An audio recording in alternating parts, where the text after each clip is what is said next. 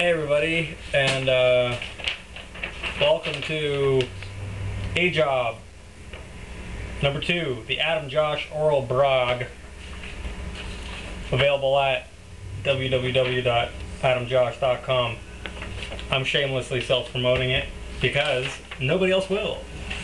So this is a brog that I finished and wrote up called the Catheter Diaries, and I figure for the audio brog, I would just read these, you know, because it's one thing to read it on the website, and it's another completely to have, you know, the person who's writing the things on the website read it out to you and see their facial expressions and body language and intonation, because, you know, as you are probably well aware, people sometimes take you the wrong way. So here we go. The Catheter Diaries. I wrote this about 10 minutes ago.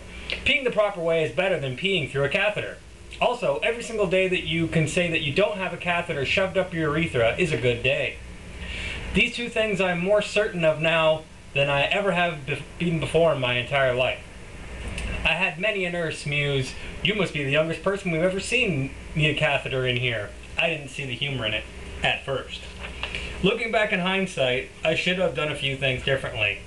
1. When the overwhelming toothache set in, I should have done something better than overdose on Advil. When the Advil didn't work, I should have taken a different course of action as opposed to taking more Advil. 3. When taking more Advil didn't work, I shouldn't have gone out and got prescriptions filled for narcotic pain relievers. 4. I should have found a dentist that worked weekends instead of assuming that no one would be able to help me until Monday, thus avoiding all the above nonsense. 5. I should have sooner realized that when you haven't eaten or peed in 3 days, something's wrong. 6. When I started getting dizzy and found myself unable to form sentences or proper thought, I shouldn't have ascribed it all to the over self-medication. I should have realized that my kidneys were failing. And so there you have it. All the things that, if I could do differently, I would. Live and learn, right? So I was hospitalized for a week under watch and with constant reminder that if I took a turn for the worse, I would be on kidney dialysis. I was also reminded a few times that if I hadn't clued in to get to the hospital earlier, that I probably wouldn't have lived through another night. Super! This is now another near-death experience. This is now near-death experience number 3 in my 28 years. Call me crazy, but hospitals can be fun. I made the best of it.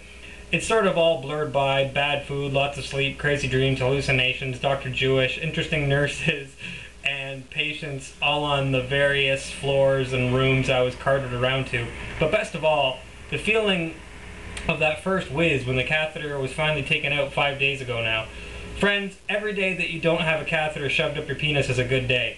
First thing I did when I got back was toss out my entire medicine cabinet. Drastic? Nah, you don't know me. That's the Catheter Diaries, as read by Adam Josh. Thank you for watching another AJOB, the Adam Josh Oral Brog, only from AdamJosh.com. Tell your friends, get a job.